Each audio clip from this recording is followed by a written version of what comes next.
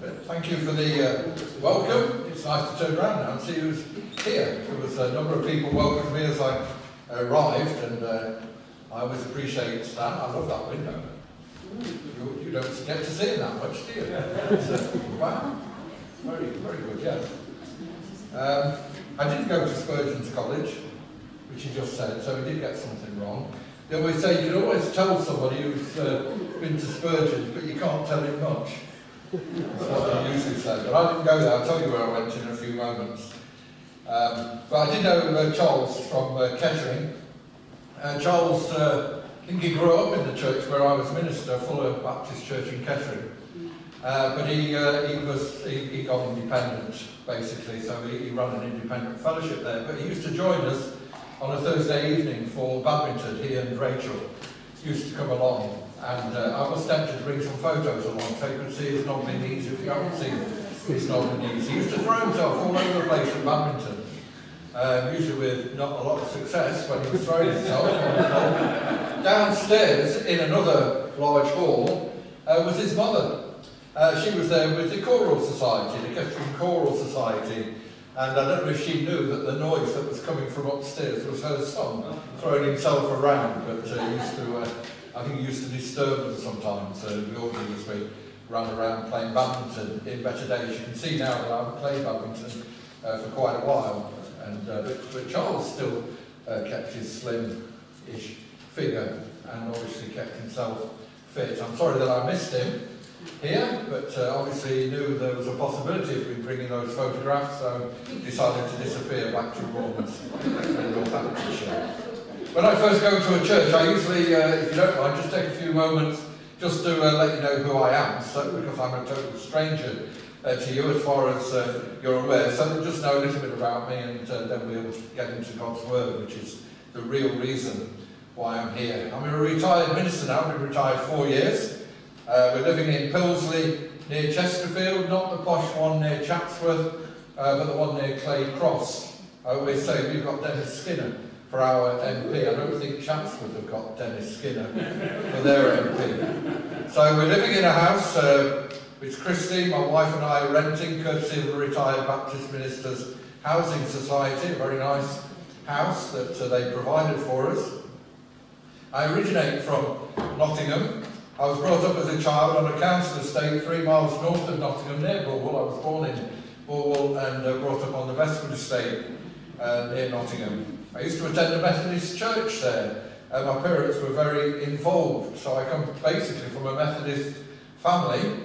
But in my mid to late teens, I started going to Queensbury Baptist Church in Baseford, and I was later baptised there, appropriately on the day of the Westcliff conversion, 24th of May. But in my case, it was 1971, the year of decimalisation. That's how I remember the year that I was baptised. In 1972-73, we moved over to Beeston and started worshipping at the local Baptist church in Beeston.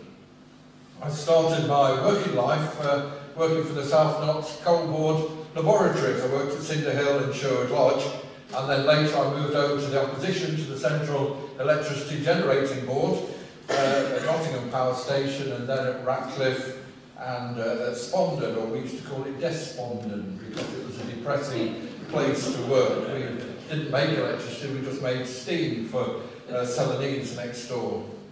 During my time at Despondon, I believe God was calling me to full-time ministry, which was a bit of a surprise, because when I was at Queensbury, I used to be known as the young man who sat at the back and nearly tripped the minister up trying to get out before him, so I didn't have to speak to anybody. Now I find myself at the front of a church, but I resisted that call for some time and eventually said yes to the Lord, and I trained not at Spurgeon's but at St John's College near Nottingham at Bramcote, an Anglican college, but an evangelical Anglican college, and I knew that Peter Nodding at West Bridgford Baptist Church had already been there and trained for the Baptist ministry. So I went there because it was local, basically, and I'd got a family. So I trained to be a Baptist minister, having been brought up as a Methodist, trained to be a Baptist minister at an Anglican college. Somebody once said that I'm the World Council of Churches rolled into one.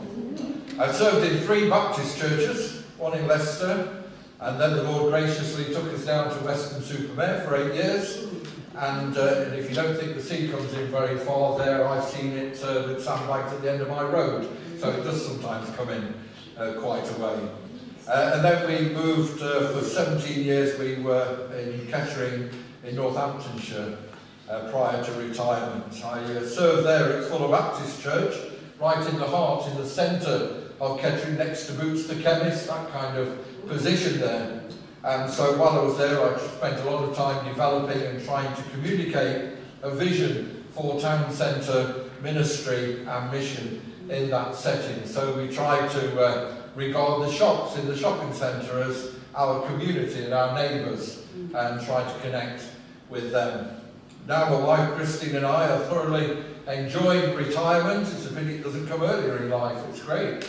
And we're enjoying it and maintaining what I usually call a controlled busyness. I'm not one of these ministers who said I'm busier now than I was when I was in ministry. I do a lot of gardening. I've studied Royal Horticultural Society exams for gardening and done that, so I try to have a balanced sort of life, but I come out about twice a month preaching because I believe God has called me to preach and to serve in this way. We've got 4 children, if you can call them children. The youngest is 34 years old now, so I've got 3 boys and 1 girl. I've got 6 grandchildren, ranging in ages from 22 down to 5. I guess the youngest one is, so I've got a range of grandchildren. And I have to confess, we worship at the parish church in our village. It's a very low church. It's not ideal, and we get quite frustrated with them at times as the local church. But we felt we needed to be part of the community, the worshipping community in our own village. And in the space of 4 years, that's helped us to have a sense of belonging to the village. I share in leadership of a weekly home group, which we hold at our house, and so it's an opportunity to get something of scripture across these Anglicans and to teach them things that somewhere they've never learnt on their way, their journey of faith. So that's basically about me. It's obviously not the whole story. I tell you how the story ends so far. I end up standing in a church in Sutton-in-Ashfield and preaching. So that's all I can tell you so far. That's where it ends so far. As we come to God's word, let's pray. Our Father God, we do thank you for the privilege of being able to come together freely in this nation to worship you. And we thank you for this time in the midst of the busyness of the week, this oasis where we can come, we can be quiet, sometimes even just with our own thoughts, but we can be quiet in your special presence, and together we can think about you, we can praise you, we can read your word, and we can discern what you're saying to us. And Father, we pray this morning that you will help us now as we think further about your word to us. Help us, inspire us as we listen and as we think. May your Spirit take your word and help us to understand its meaning and how it works out in practice in our own lives. Lord, we pray that you will inspire each of us, both myself speaking and each of us listening, so that your written word may become for us the living word, which we can put into action during this coming week. And we pray this in Jesus' name. Amen. We're going to turn in a few moments to the book of Isaiah, but in the book of Isaiah from chapters 40 onwards, there's a sort of section from chapter 40 to 55, and in this chapter there's a theme that runs through about the Lord's servant. And this theme comes to prominence in these verses. It's a theme that develops as you move through those chapters. Sometimes the Lord's servant seems to be the whole nation of Israel. Sometimes the Lord's servant is Cyrus, the Persian king. He's called God's servant. Sometimes it looks like a group of faithful people within the nation, the righteous remnant, as Isaiah puts it. But as the theme develops, the Lord's servant begins to look like an individual. And certain passages show this very clearly. These passages together are called the servant songs. These are descriptions of what it means to be God's servant. God's servant, that's a task. Originally intended for his chosen nation, for the Jews, but through their failure to serve God in the way that he intended, it's a task that became focused on one individual at a moment of history, the individual, of course, being Jesus Christ. And then the task of the servant started to expand again through a new Israel, the Christian church. We are the new Israel, and so it focused in and then it started to expand. Picture, if you like, an hourglass or an egg timer, one of those things. And there's a sense in which it was meant to be the nation. It narrowed down to a few people, then down to one individual, and then through the disciples and through the developing Christian church, right down to our own time, it's expanded again, the task of being the Lord's servant. The nation Israel, its purpose was to be a light to the nations. The purpose of Israel, the purpose of Jews, is to be a living, breathing example of what it means to live in a relationship with God, our Creator. Then it narrows down, as I say, to that faithful remnant in the Old Testament times, down to the expectant people at the time of Christ's birth, down to Jesus Christ, especially Christ there on the cross, that solitary figure. Then expanding again through the disciples, the growing number of believers, right down to today, this church and the worldwide church. And that task remains the same. Even here in the 21st century, the Christian church has a purpose. And our purpose is to show the world, beginning on the doorstep, but to show the world what it means to live in a relationship with God, our Creator, through Christ Jesus, our Lord and Saviour. So we have the servant songs. The first one's Isaiah chapter 42, verses 1 to 4. I'm not going to read all of that. We're going to read from Isaiah 53, if you want to find the passage in the Bible. But Isaiah 42 says, "Here is my servant, whom I uphold, my chosen one, in whom I delight. I will put my spirit on him, and he will bring justice to the nations." Part of the task of the servant is to bring justice and righteousness to the nations. In Isaiah 49, verses 1 to 6, we have the second servant song, where the servant actually has been a bit bothered and complaining because he's worked hard and achieved nothing. And so God, in his typical way, says, "Okay, I'll give you a bit more to do then. It's too small a thing for you to be my servant, to restore the tribes of Jacob and bring back those of Israel. I'll make you a light to the Gentiles, that my salvation may reach to the ends of the earth." The servant's task, a light to the Gentiles, that God's salvation may reach to the ends of the earth. The third servant song is Isaiah chapter 50. "The sovereign Lord has opened my ears. I have not been rebellious, I have not turned away. I offered my back to those who beat me, my cheeks to those who pulled out my beard. I did not hide my face from mocking and spitting. Because the sovereign Lord helps me, I will not be disgraced. Therefore, I have set my face like flint, and I know I will not be put to shame." Seem to be getting closer and closer there to Jesus Christ. Set my face like flint. I hope I'm not going too fast for you. You must be having a job, keeping up. This morning we're going to look at the fourth servant song.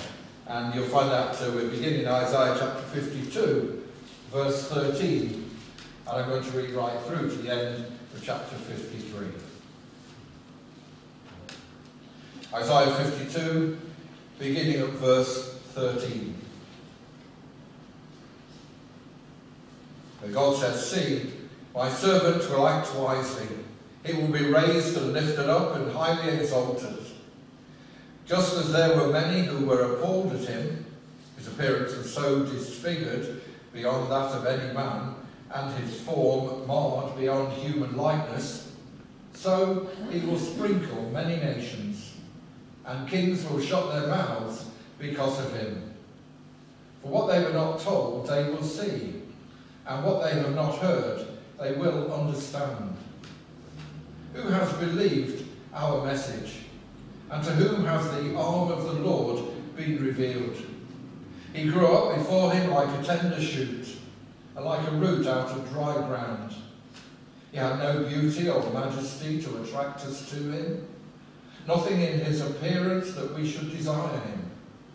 He was despised and rejected by men, a man of sorrows and familiar with suffering. Like one from whom men hide their faces, he was despised, and we esteemed him not. Surely he took up our infirmities and carried our sorrows, and yet we considered him stricken by God, smitten by him, and afflicted. But he was pierced for our transgressions. He was crushed for our iniquities. The punishment that brought us peace was upon him, and by his wounds we are healed. We all, like sheep, have gone astray. Each of us has turned to his own way, and the Lord has laid on him the iniquity of us all. He was oppressed and afflicted, yet he did not open his mouth. He was led like a lamb to the slaughter, and as a sheep before her shearers is silent, so he did not open his mouth. By oppression and judgment he was taken away, and who can speak of his descendants? For he was cut off from the land of the living. For the transgression of my people he was stricken.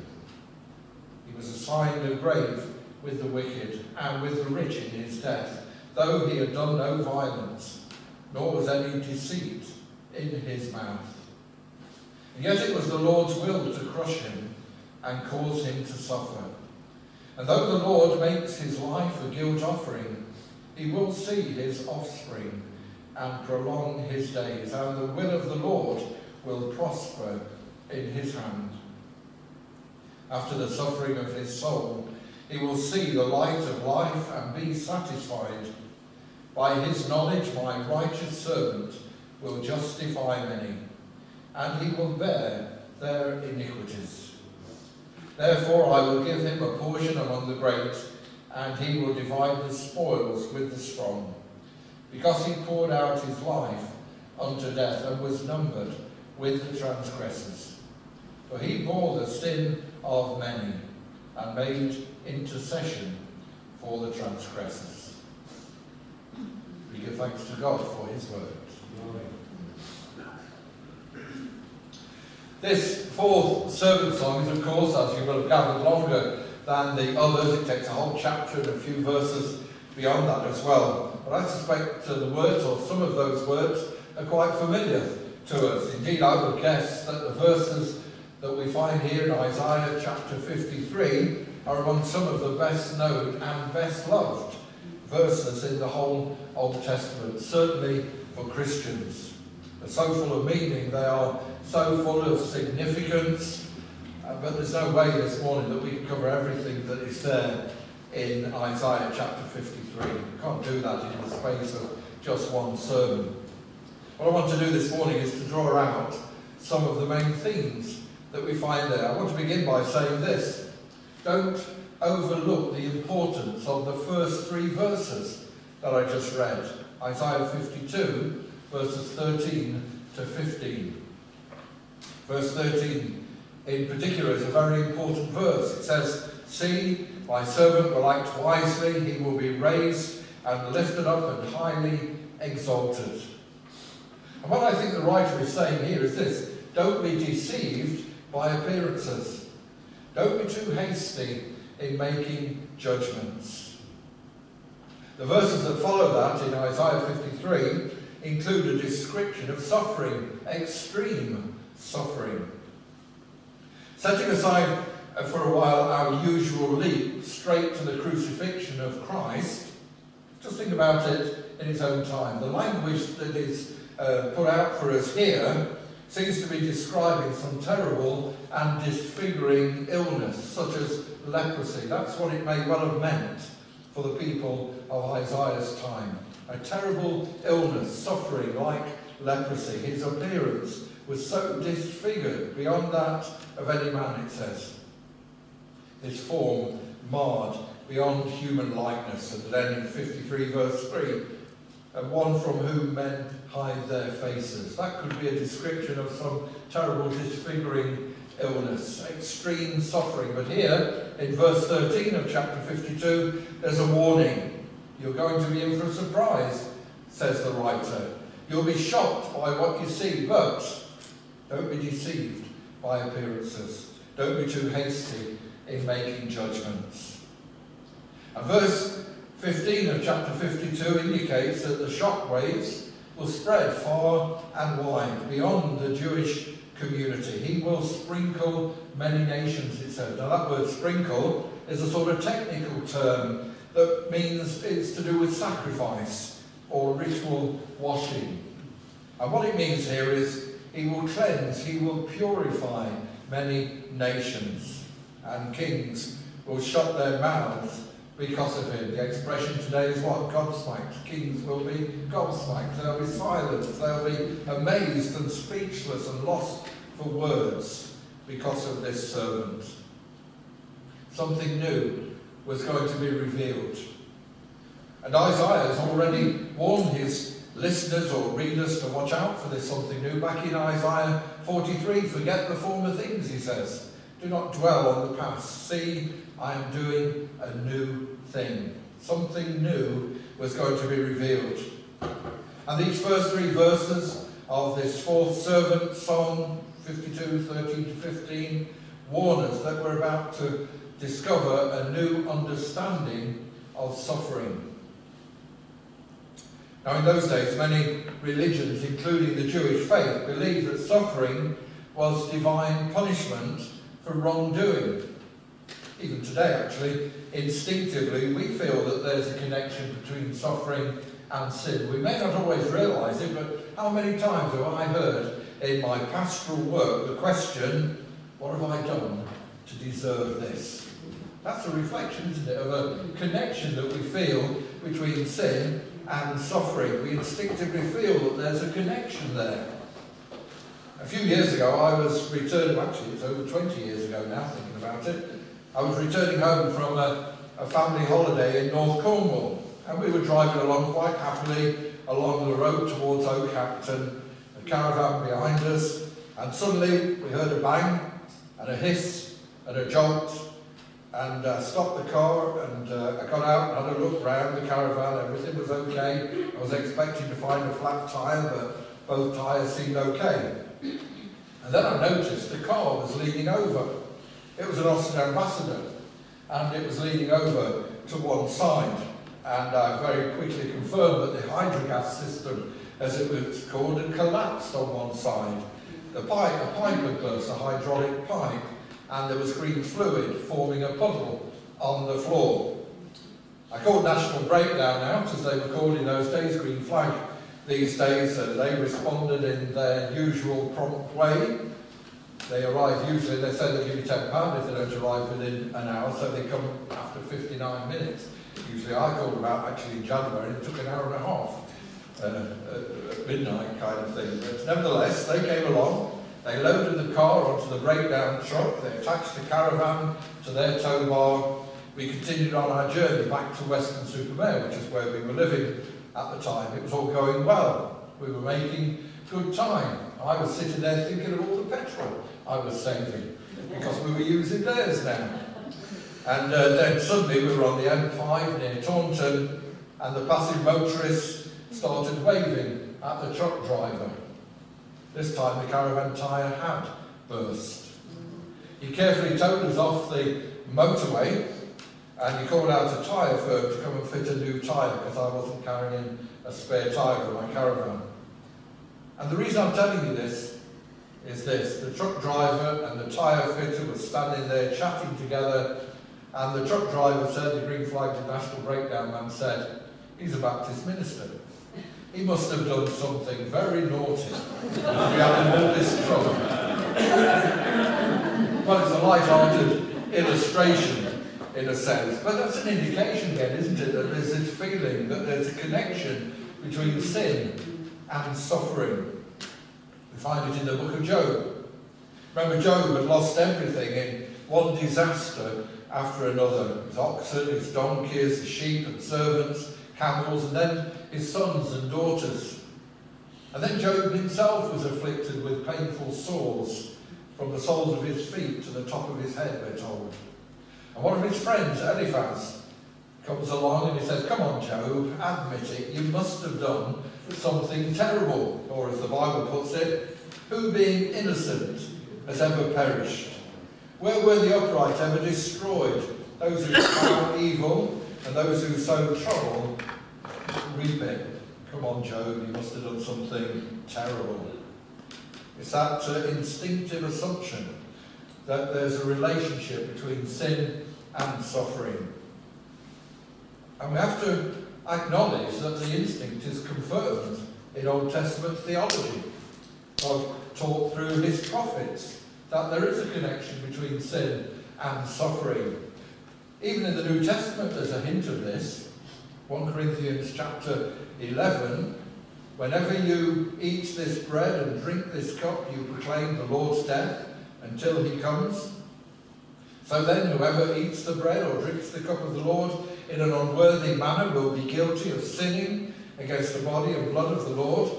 Everyone ought to examine himself before he eats of the bread and drink from the cup. For those who eat and drink without discerning the body of Christ eat and drink judgment on themselves." And the bit that's often left out, if you ever read those verses, Paul says, "That is why many among you are weak and sick, and a number of you have fallen asleep," by which of course he means some of you have died. He's reflecting there a link between sin and suffering in the context of the Lord's Supper. But through the book of Job and in other places, and here in Isaiah chapter 53, we're taught that it's not a simple equation or a simple correlation between sin and suffering. It's not as simple as people think.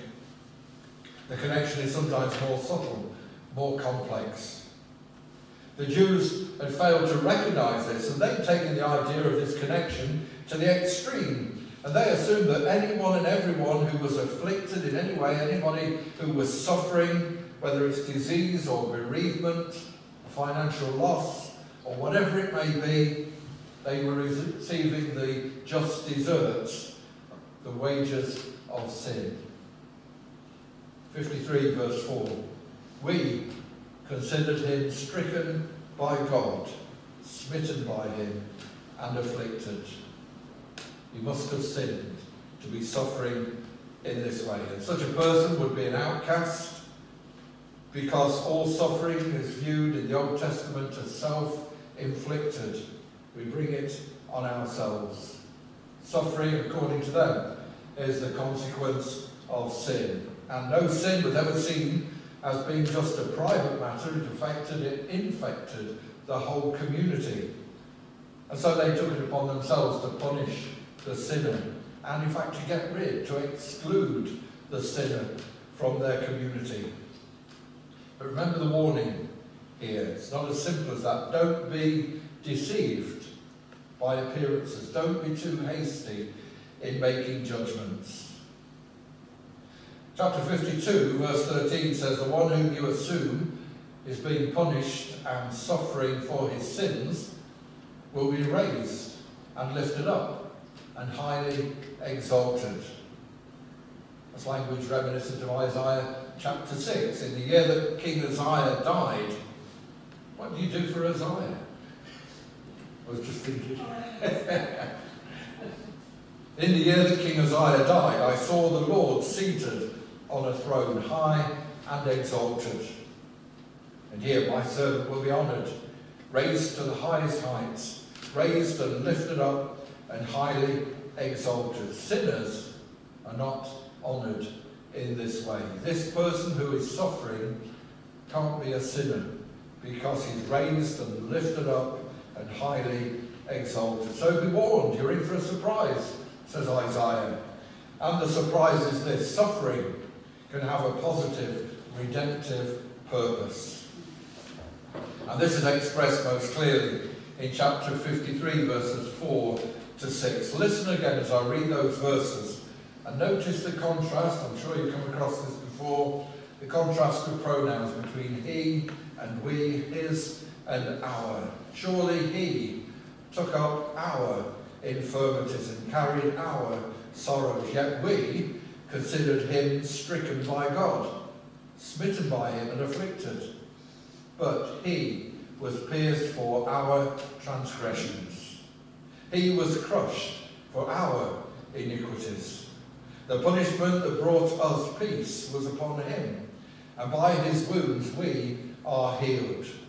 We, all like sheep, have gone astray. Each of us has turned to his own way, and the Lord has laid on him the iniquity of us all. It's a new concept of suffering there in Isaiah 53. This punishment was indeed sent by God, but they misunderstood it. There was in this suffering a connection between sin and suffering, but it wasn't the victim's sin that caused the suffering. In verse 5, by the way, there, he was pierced for our transgressions. That word pierced means pierced to death. And when it says crushed, it means crushed to death. That's what the original word means. Why? Not because of the servant's sin and wrongdoing, but because of our sin. All we, like sheep, have gone astray. Each of us has turned to his own way. Sin is about being lost. Why do we get lost? Sometimes I get lost in the car because the signposts aren't always as good as they should be. At least that's my excuse. Sometimes signposts run out just when you need them most. Here it's not because the signposts are faulty that we get lost. We get lost because somebody leads us astray. That woman on the sat-nav, for example, can sometimes lead us astray. I got in a right old mess in Rouen in France a few years ago. We knew the way on the sort of inner ring road there because we'd been that way 3 or 4 times before. But on this occasion they were doing roadworks on the bridge over the River Seine, and so it was closed and there was a diversion. The problem was the sat-nav couldn't react quickly enough to the new instructions and the new way that we were going. It also involved 3 lanes of traffic that we were sitting in going along, and just to add to the excitement I was towing the caravan again, and so it wasn't very easy to change lanes when you found yourself in the wrong one. And because we were pulling a caravan, the engine cooling water was getting hotter and hotter in the slow city conditions. We made it in the end, but we got a bit lost on the way because that sat-nav woman was leading me astray, you might say. That's not the case here in Isaiah 53. We, all like sheep, have gone astray. Sometimes we get lost in life because of our upbringing, or schooling, or our surroundings. That's not the case here. Each of us has turned to his own way. And we can't really blame anyone else. My wife, along with her brothers, was brought up in a strict Baptist household, strict Baptist parents. That's a whole denomination that's separate from the Baptist Union because we think we are not very sound in the Baptist Union. So they're almost like brethren with a very narrow outlook on life. My wife survived and came to Christ. Brothers didn't, and they have a tendency to blame their strict upbringing. It was enough to put anyone off, they say. But they're now in their 60s. They're old enough to take their own decisions and to make their own mind up. They've had long enough to take responsibility for their own standing before God. As are those who, for example, blame a strict Catholic upbringing and the nuns at the school that they went to. Each of us has responsibility. Each of us has turned to his own way, and we can't really blame anyone else. There comes a time when we take responsibility for our own choices and our own decisions. See, the image here is not of a flock of sheep blindly following the leader or each other. It's a scattered flock. Scattered because each of them, each of those sheep, as it were, has chosen to go its own way. It's about personal sin. It's about our own responsibility. We can't shift the blame to anyone else. Notice also that sin is never to be taken lightly. He was pierced to death for our transgressions, those weaknesses and failings that we so easily dismiss. He was pierced to death for our transgressions. He was crushed to death for our iniquities. There's an insight there into the seriousness of sin. And so we have this new concept of suffering that says that one person's suffering may be the consequence of someone else's sin. That was something quite new to those Jews at the time. Perhaps we might say, well, that's not new to us. We can think of all kinds of examples where one person's suffering is the consequence of someone else's sin. We think of that in families where there's abuse. Sometimes one suffers because of somebody else's sin. If we mess with the environment, other people will suffer. We drink excessively and then get into a car and drive it, someone else will suffer and perhaps be killed. Even our greed and materialism here in the Western world causes suffering in other parts of the world. So we can see that some suffering is a result of someone else's actions, but it goes deeper here. The servant's suffering is not just the result of people's thoughtlessness or negligence. What's new here is that the servant's suffering has a purpose. The punishment that brought us peace was upon him. There's a purpose. And by his wounds we are healed. There's a purpose in this suffering. The Lord has laid on him the iniquity of us all. He bore the sin of many, suffering with a purpose. Now that really was something new for the people of Isaiah's time. And it certainly wasn't at all like the old sacrificial system. Previously, the punishment fell on bulls and lambs and goats. Here, it's a human sacrifice. But there's a more important difference here. In Old Testament sacrifices, man chose and provided the victim. Here, God chooses and provides the sacrifice. In Old Testament sacrifices, the victim is not a volunteer, has no choice in the matter. Here, we have a voluntary self-offering. He poured out his life unto death. If there was some confusion about the identity of the servant before this, there would have now been an immense problem for the Jews, because it rules out the nation of Israel. It rules out the righteous remnant. It rules out every one of them. Why? Because we all, like sheep, each of us has sinned.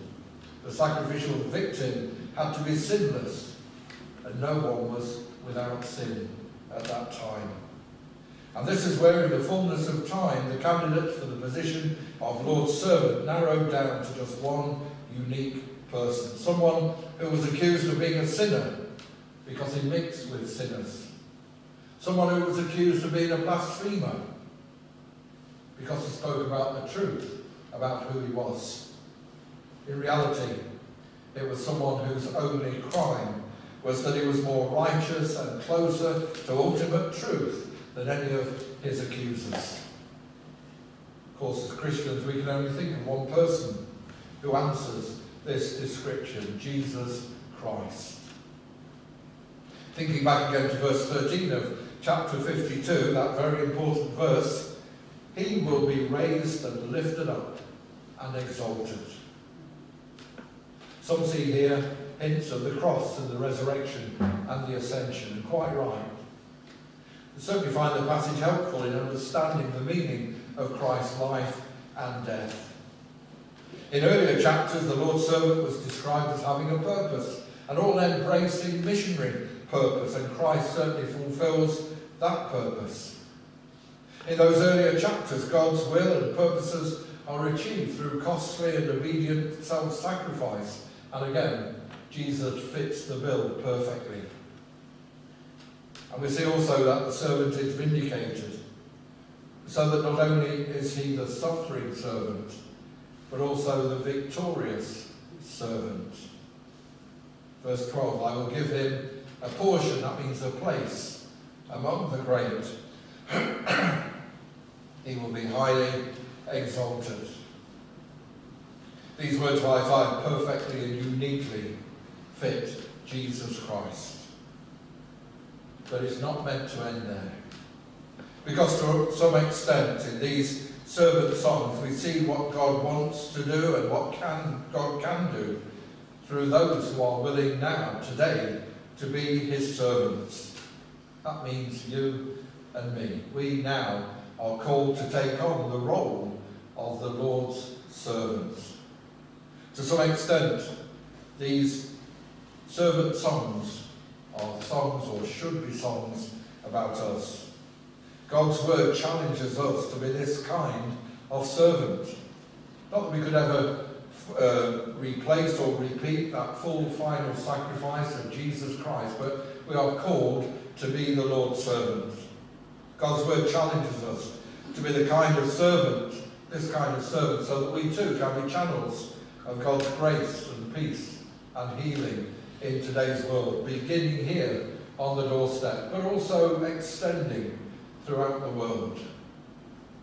God's word challenges us to share in God's all-embracing missionary purpose. It challenges us to be a light to the nations, showing all people, near and far, what it means to have Jesus at the centre of our lives and of our living. God's word challenges us to give ourselves, to pour out our lives in costly, faithful, obedient service. Each week I receive an email from the London Institute of Contemporary Christianity. That, along with the Evangelical Alliance, do one called Friday Night Theology, and they come on a Friday and they're quite useful. If you're going out on a Friday evening, for example, it gives you something to think about and feed into the conversation that you might have with non-Christian friends. But this week, the email came from somebody who works for them called Rachel Dean. It's called Connecting with Culture. And what she said, among other things, was this. And I close with this. She said, "My desire is to live a life which demonstrates Jesus in such a way that people want to prepare to meet their Maker in the now and in the after. As Christians, is it not after all our mission to declare to a broken world the good news of Jesus and the glorious gift of life that he brings? Living a life which demonstrates Jesus in such a way that people want to prepare to meet their Maker now and in the hereafter. That's what it means to be the Lord's servant." Amen. Thank you. Thank you. Oh, there you go.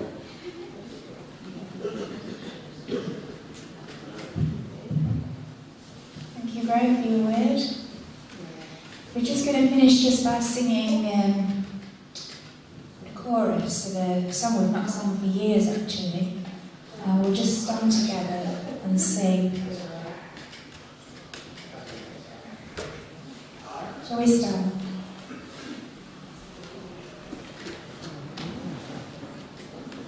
Could someone just put the words on the overhead for us, please? Because we've lost Christine. This is our God, the servant King. He calls us now to follow him, to bring our lives as a daily offering of worship to the servant King. Just sing that chorus together.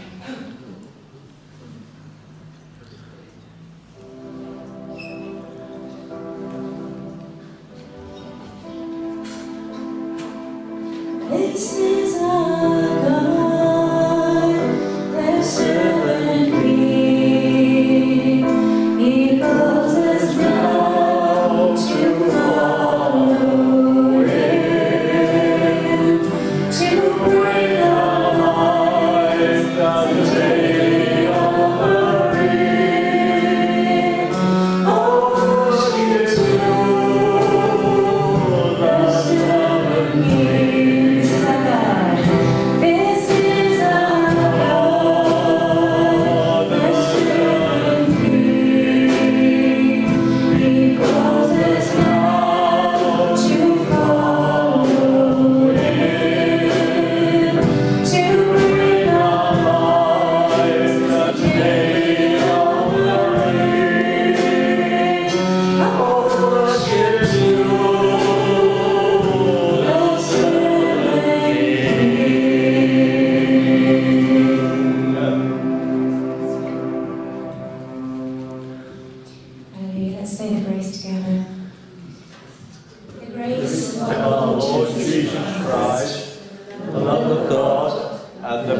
fellowship of the Holy Spirit, be with us all